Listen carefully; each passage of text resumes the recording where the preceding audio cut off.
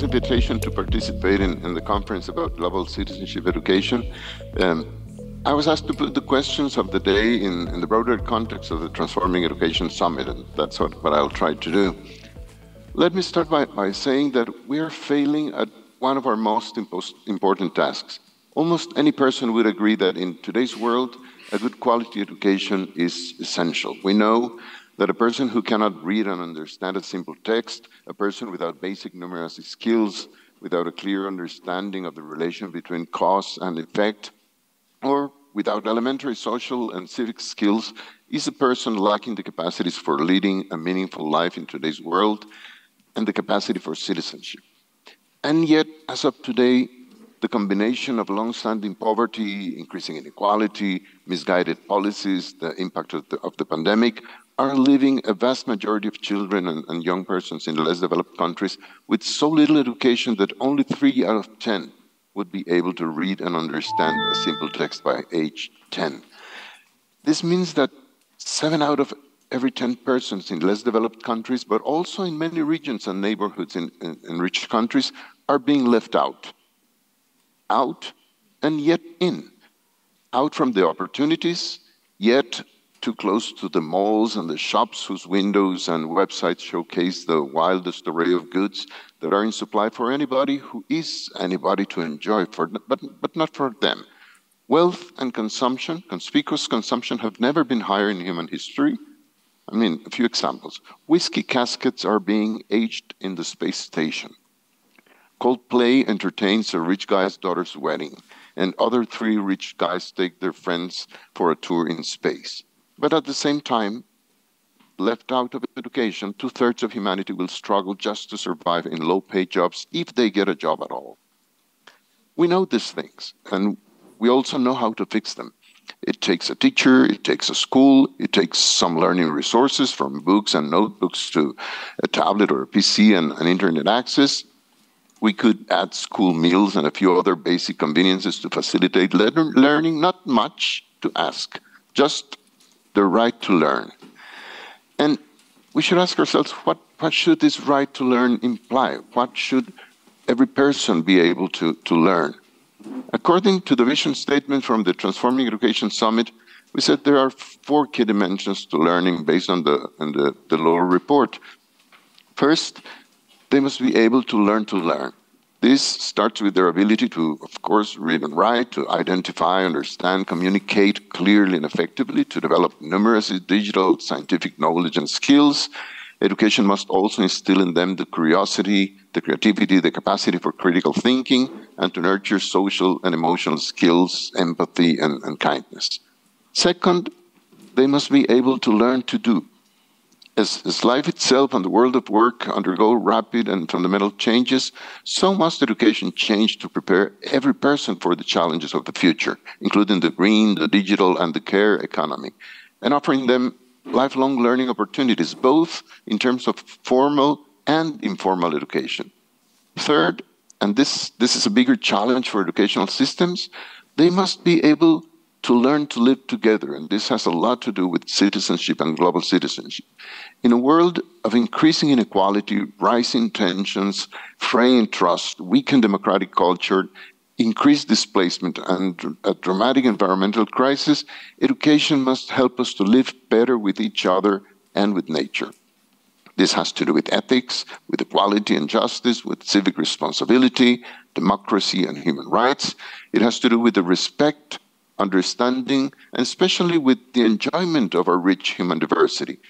And of course, it has to do with our capacity and active commitment as citizens and as global citizens. Of particular importance here, of course, is the unabashed respect for human rights and the pursuit of gender equality. This requires a gender-sensitive curriculum that promotes sex and affective education, addresses gender-based prejudice, norms, stereotypes, empowers and equips learners to combat violence against women and sexually diverse persons, and ensure adequate sexual and reproductive health for all. But at the same is true with respect of human diversity in general, in particularly with respect to migrants, displaced people, and even with indigenous populations. Finally, and this is something educational systems very often forget or underestimate. They must be able to learn to be.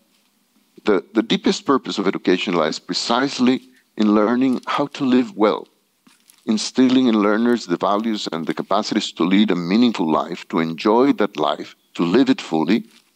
Education must expand every learner's potential for creativity and innovation, their capacity to enjoy and to express themselves through the arts, their awareness of history, the diversity of cultures, and their disposition for leading a healthy life, to practice physical activities, games, entertainment, sports. Summing up, education implies every person's right to be an active, productive, and significant member of society. Their right, and of course their responsibility to contribute to society, to be active citizens, to be productive and creative workers, to be good friends and relatives, to be able to lead a fulfilling life and to enjoy it. That is what education is supposed to produce, people capable of living together well. To meet this higher purpose of education, it was argued at the summit that we need to connect the dots by looking specifically at our educational systems at the national and at the local level, I mean from the ministries to the classrooms, and to transform at least three of their essential elements. First, schools themselves. Education does not happen in a vacuum. If we want to solve the crisis of equity we face in education, we must transform schools into safe, healthy, inclusive, and stimulating learning places. The school is not a prison where we train students. The school, understood as the time and space of learning, must transcend the old, closed, and static idea of school. The schools of the future, whether formal or informal, physical or virtual, probably hybrid, must not exclude anybody. They should accept every person, make them feel welcome, cared for, protected, stimulated, and supported in their learning needs according to each one's capacities and through their whole life. Second, of course, teachers. To transform education, we must support teachers so that they can also transform themselves into agents of change. It is very frequently that teachers really don't get the support to become facilitators and guides in the comprehension of complex realities. They must be trained and empowered to transcend from passive to active, from vertical and unidirectional to collaborative. They must promote learning based on experience, inquiry, curiosity, and develop the capacity, the joy, and of course the discipline for problem solving.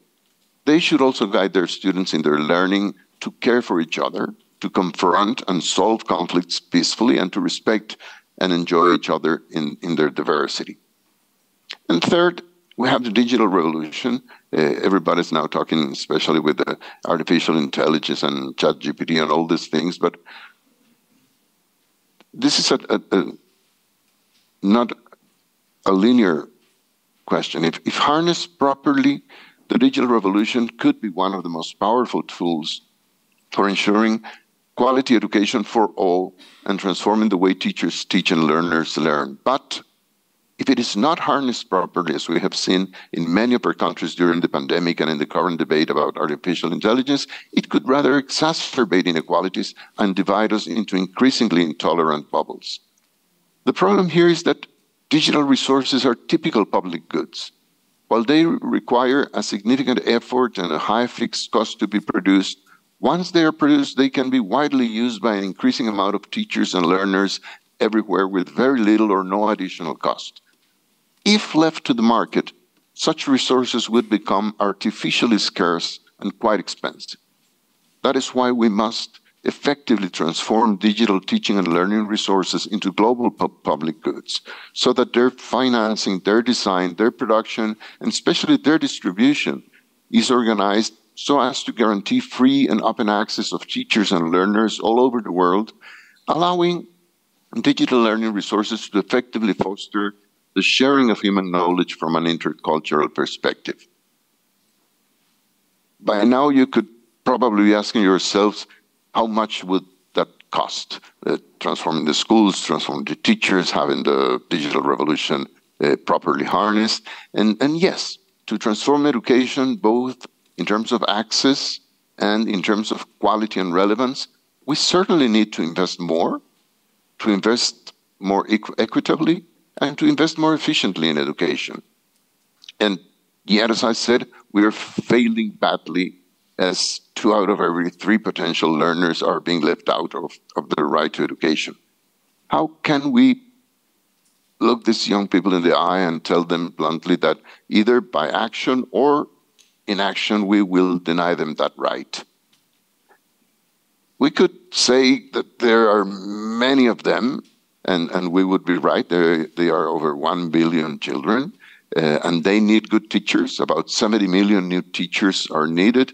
We need training for over 85 million teachers who are working today. And they also need good infrastructure in their schools with internet connectivity, learning resources for children, and so on. These numbers could sound too big to tackle. We don't have the money to pay for that, we could say. Or the finance minister could tell us there is no fiscal space. And yet, we would be wrong. When you look at the numbers, today we invest roughly $5 trillion in education in the world. That's about 6% of global GDP.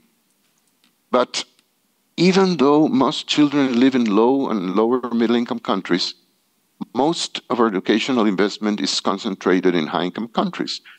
High-income countries account for 63% of global investment in education. That's about 2/3 of global investment in education. But they attend only 10% of the school-age population of the world. The situation is very different when you talk about lower middle-income countries. They have 8% of global investment in education, with which they must educate 50%, half the world's school-age population. And it's even worse when you think about low-income countries.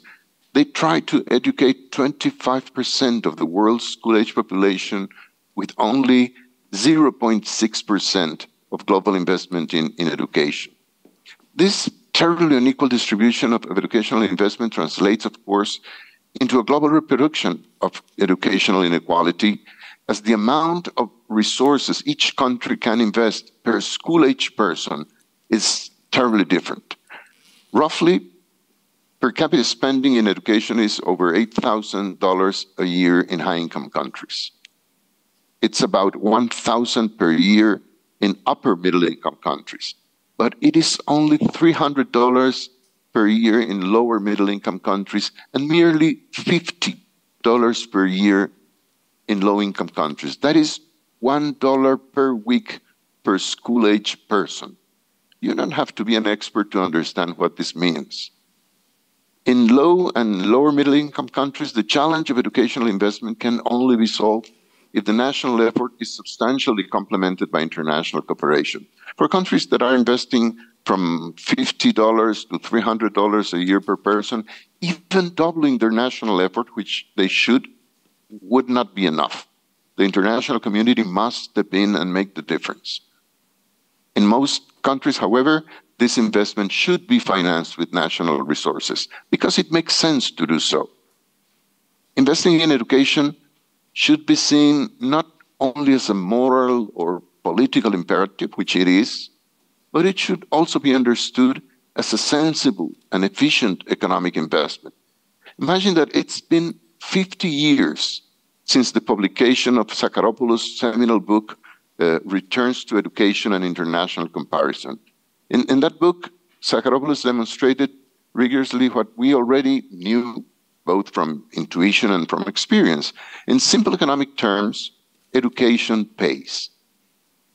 After that, we've had 5 decades of research that have confirmed this time and again. Investing in education is one of the best, if not the best, investment a country can make to improve the material well-being of its population, as reflected both by its income and by many other indicators of the quality of life. So, yes, the figures that would be needed to invest in education for everyone in the world to have access to a decent education are large, but they are not that large as to grant the assumption that we can't do something about it.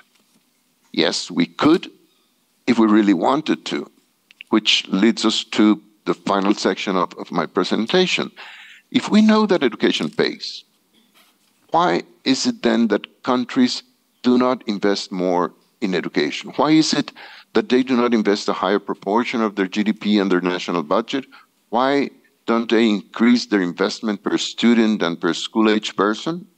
Why is there such a strong opposition for progressive revamping of tax systems that could increase the tax to GDP ratio and open more fiscal space for the financing of education? Those are critical questions. To answer these questions, which are, by the way, typical questions for a good citizen, why is it that we don't pay more taxes to finance education?